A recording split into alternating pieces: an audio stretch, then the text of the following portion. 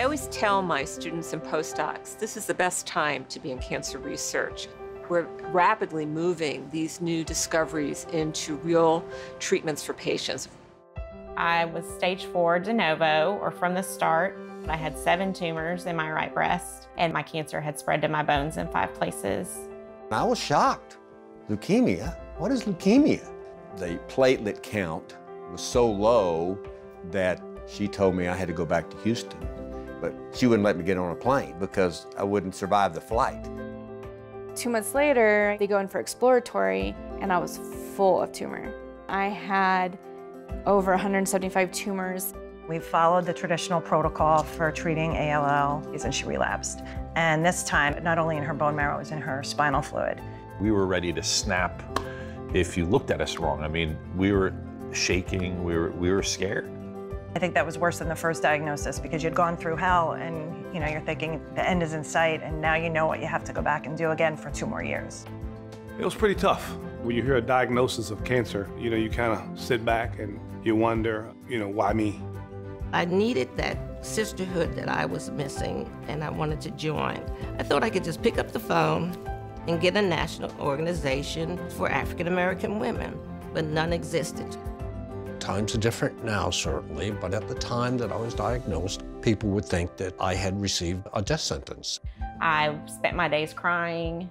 It's the thoughts that go through my head and the worry that I have for my children.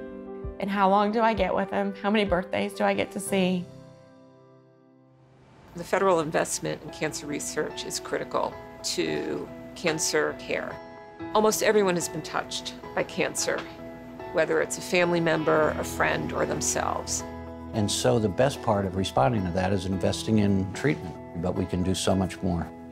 We've made great strides in the last 5 to 10 years. We're breaking barriers that we never thought possible before. Immunotherapy is one. We've seen over 30 FDA approvals in 7 years for immunotherapy of different cancers, and we're just starting out. I was always convinced that I could beat this thing. They said I might be a candidate for this special immunotherapy, what we'll call now CAR T-cell therapy. They were doing a trial, and they wanted to collect Tori's T cells prior to starting the bone marrow transplant preparation. But if she didn't get into remission, which was a requirement for bone marrow transplant, this would be a backup. It was a study that was just starting. One of my team members was the lead physician in apalutamide. I joined the phase 2. AG-221 was the medication I took in my first clinical trial.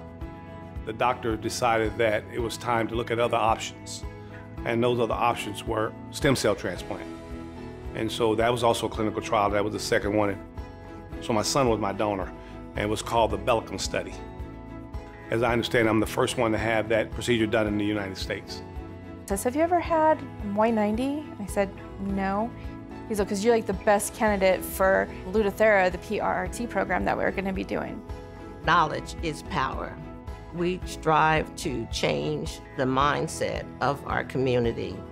We know that clinical trials will give us the future treatments and change the face of breast cancer for African American women. I was put on a PARP inhibitor 2 months after I started Lynparza. The breast cancer that spread to my liver is less active and has shrunk in size. Immediately after I got the T cells, I went to Dave & Buster's, so I was already, my energy level was already like higher than it was before. Yeah, that's how good she felt. That's how good I mean, that was the difference between T cells and chemotherapy. With Lutathera, I'm able to just play with my kids and be a mom. Very active playing tennis, and now I play golf. I just have not let my chronic disease affect my lifestyle. I feel good when I go to the doctor. My hemoglobin is up, all my blood counts are up, and I'm a living proof of the fact that a clinical trial saved my life. Patients are living years, not weeks and months anymore. And so we need ways in which we can have the best possible quality of life long term. So survivorship research is very important to making sure this happens. Without basic science, we would not be where we are today with all of these wonderful developments that have led to real treatments for patients that are giving long-term durable responses. So we're at a point of time now that an infusion of money and in funding is pretty critical to move this faster. We have a lot of very smart people taking those funds and figuring out all the genetics and all of those things that researchers do, developing treatment, developing protocols, all working for the same goal to eliminate cancer.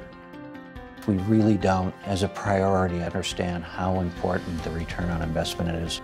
Our priority should be this: we can extend people's lives, their quality of life, and everybody who loves and works with them have a better life by making these investments. I have to know when my time is up that I have done everything I can to raise money. We need better treatments to keep us alive longer and give us a better quality of life.